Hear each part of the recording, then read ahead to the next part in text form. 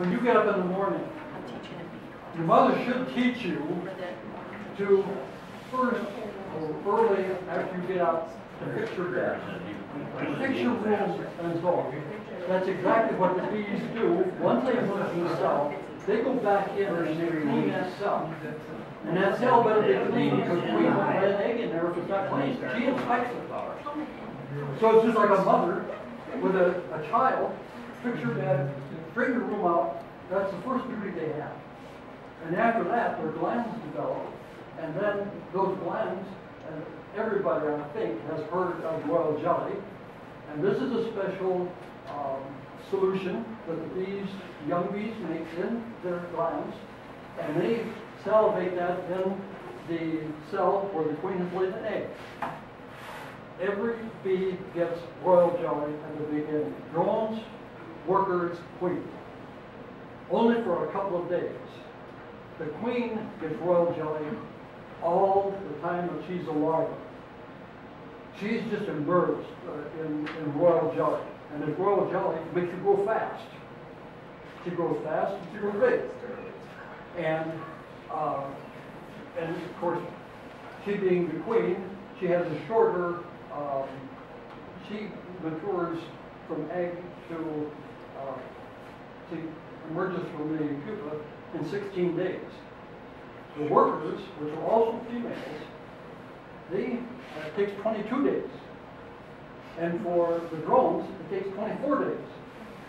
You know, we got 100, so on. We got that big job we got to do, but we're going to die when we do it. Okay? So, anyhow, it takes longer. And this is a problem with our mites, schizophrenic mites, because the drones have a longer life in the pupa stage, and the mites like that longer lifespan, so they go to the drones more and feed on them. So, it's kind of a big problem when you get through that. Okay, you have the chart. Didn't get that here, but yes. Question. Where do they go to die? Do they die in these hives, or do they go outside? As a rule, they die out away. What usually happens is their wings wear out. And you'll see them out there, and they'll be just breathing like the chickens, but they just can't take off. And that's usually what happens. Their what? Their wings fall? Their wings drop. Where? They become tattered and torn. Yeah. And you can see them come in and land, and you'll see chunks of the wings dragging. And eventually they go out, they fill up with nectar, and they don't have the wing power to make it back. So they fall in the grass, and the bird gets a treat. But if they die in the hive, Yeah. you'll see the bees drag that dead one out. Like a mortician. Yeah. There's every job that you find in all of the question. Do our bees sizes vary in different states? Because like in Arizona, the bees are a lot bigger than they are here. Say that again. Do bees vary in size in Not different a states? great deal, but they do vary in size. Yes. Because Arizona's bees are a lot bigger than what we have here. Yeah. The We're workers don't usually vary. pretty close. You're talking about honeybees? I don't get that close. No.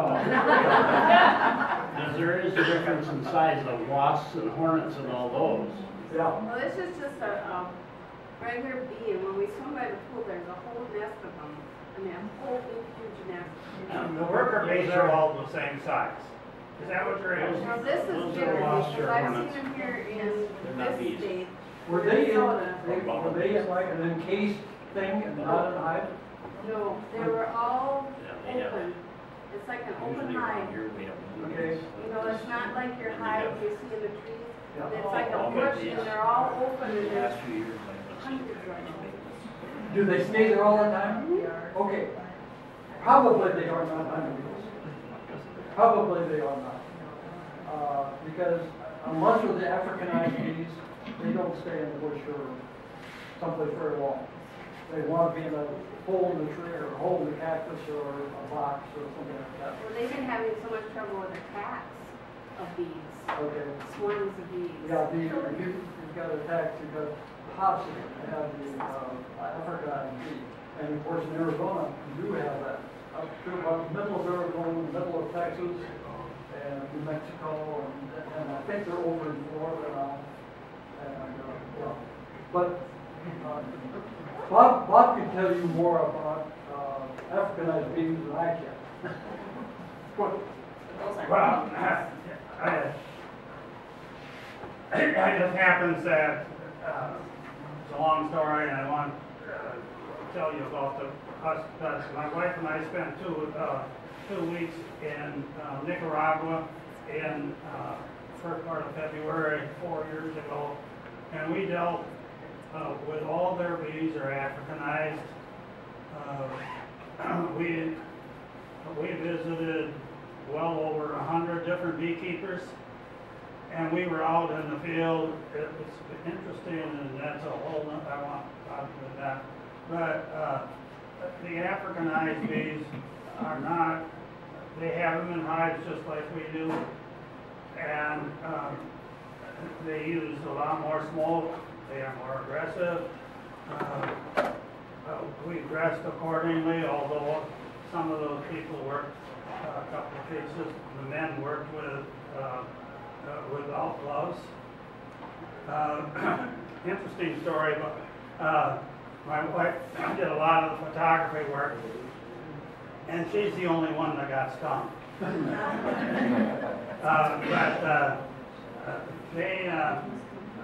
And I think you're asking about these bees that are in clusters. That may be a swarm that we're talking about, where 2 queens are produced, or a queen, another queen, and they leave the hive, and I'm sure some of you have seen those hanging on trees. Even the Africanized bees look for some kind of shelter. Now in Thailand or Asia, some places, there are bees that in a tropic type situation, there are bees there that do hang in trees, and they build their comb there and everything. The types of bees here, the regular bees that we use, would not, if they did that, and they might. With bees, you never know. But if they do, they would not survive our winter. I wasn't trying to be smart when I did. But Bob says that in Nicaragua they use a smoker. When I hold my hand like that, the smoker is this much bigger, longer, and bigger in diameter. And so they smoke. They really smoke. What is the smoke for? Pardon? What is the smoke for? The smoke is to confuse them and to settle them down, so that I don't know. Oscar was out this morning with our beekeeping class, and I was at another place. We split the class, and I don't know. He marked the queen, and they looked for eggs, larvae, and everything. Did you use any smoke? Yeah. But the smoker went out, which is normal, and they were very calm. When it was cloudy, they're not very calm. The skies opened up, and it was just nice and calm. We all stood, and I told the people, don't stand in front of the hive. They stood in front of the hive, but nobody got stung or anything like that, although they had the bee out there. I lit mine to start out with, and it went out. I never used it, and so and we didn't actually. He marked the queen. I marked some drones, and just gives people a chance to do that. I think that I'm not sure that the question was about the different levels that the worker bees do. See, there you have the nurse bees. Yeah, that's on the right-hand side of that chart shows the careers of the worker bee. Yeah. The first 3 weeks, they have duties inside the hive. And when they're about 3 weeks old, that's when they start going out to the flowers to gather nectar and pollen.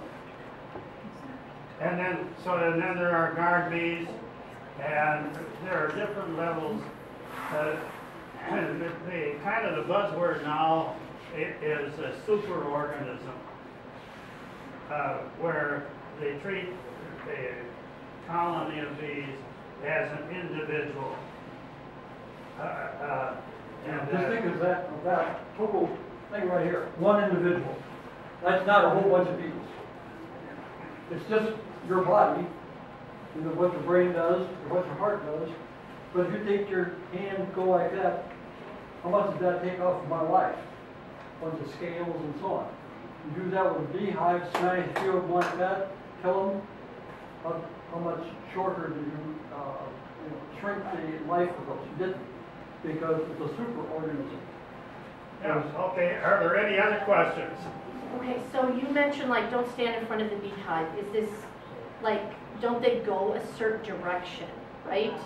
Like when you place them, you have to place them correctly? You do like, that, you place them like that, either east or south, so that they get the sunshine early.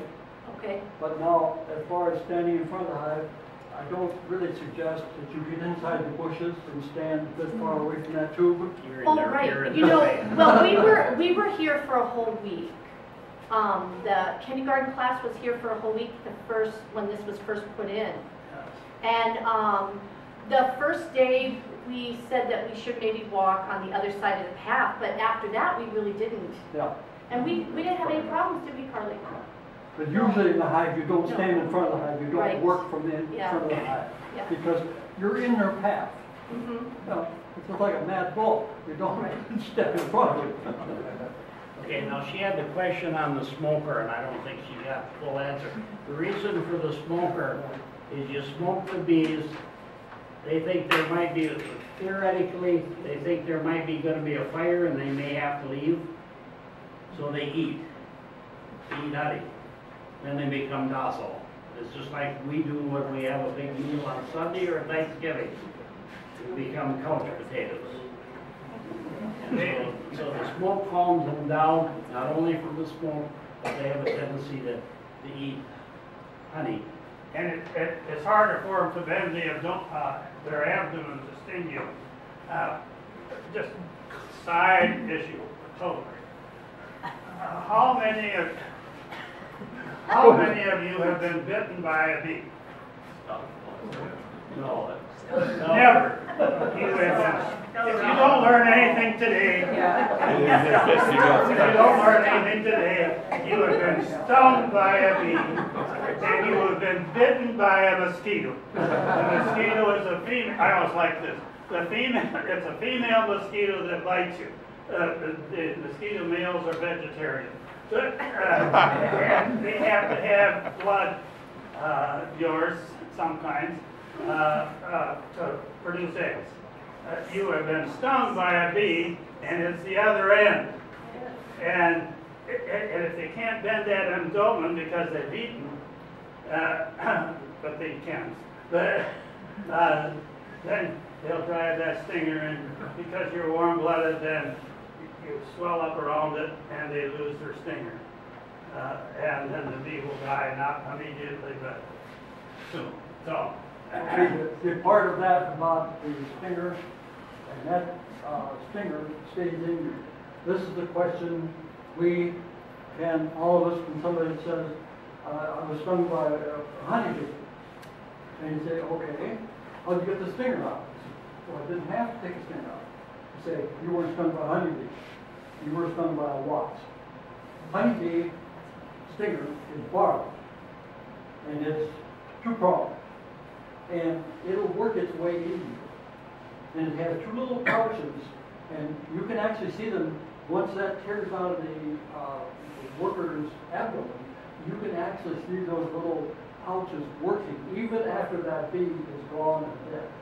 It'll be going like this. So now you go like this to pull it out.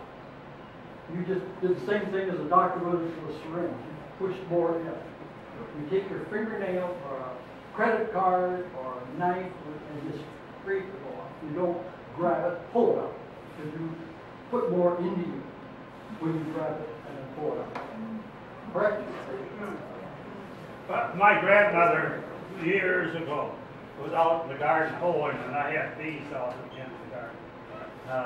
This was a long, long time ago. But she got stung on her nose. She put down her hoe and walked into the house and got a knife to scrape that stinger off. So that's a little side story. Yep, question back there. What causes bees to swarm? You know, every once in a while you hear about them taking off and somebody having to go, you know, It goes back to the queen and queen cells, if I understood your question. And several things may be a factor. One of them may be that they produce so many bees that it's crowded.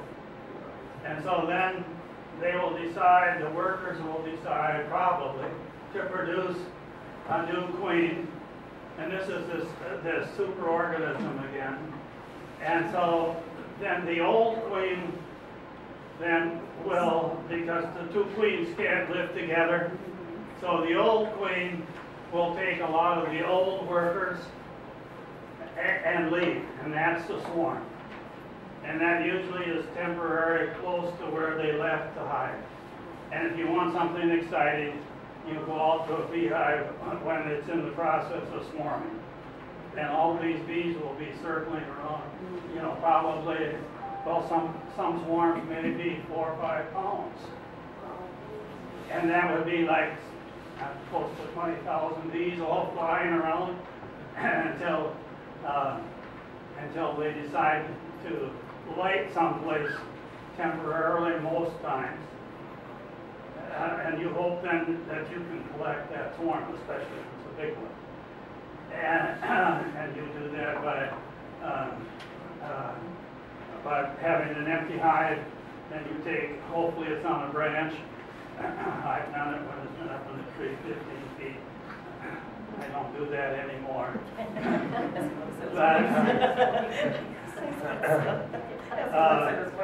And then you just take them and you can put them in you can shake them off to someplace you can get them, or brush them off into a pail, like a plastic 5-gallon pail. And then you take them and you dump them down on the ground in front of the hive. And if the queen will go in, then you have a new colony. But back to your question, it's a case. One of the factors is probably is overcrowding. There may be other things that can cause that process to occur, and it's a way of perpetuating the species. The one thing that keeps hive going in just one queen is the queen gives off an odor that we call a pheromone, and they have isolated this pheromone. We give off pheromones too. A pheromone is a chemical that's given off by one organism of the species and it affects another. The sex hormone is that hormone.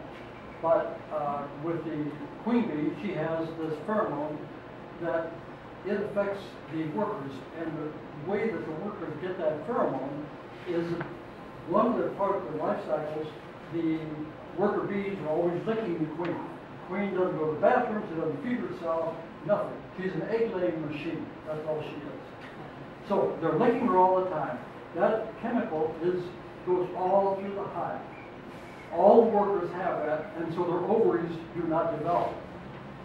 So long as that pheromone is strong, you don't have another queen. So somewhere along the line, that pheromone is reduced. Then the workers realize that there's something going on. So they'll select and a larva, 1 to 2 days old, enlarge the cell and feed it royal jelly. That's when the queen then leaves. And as Roger, we were working with the hive, and we talked about this a little bit earlier, there were at least 15 queen cells in that one hive. And we took out 5 or 6. That's unusual. Yes. Well, I've had as many for, yeah. I'm stand corrected.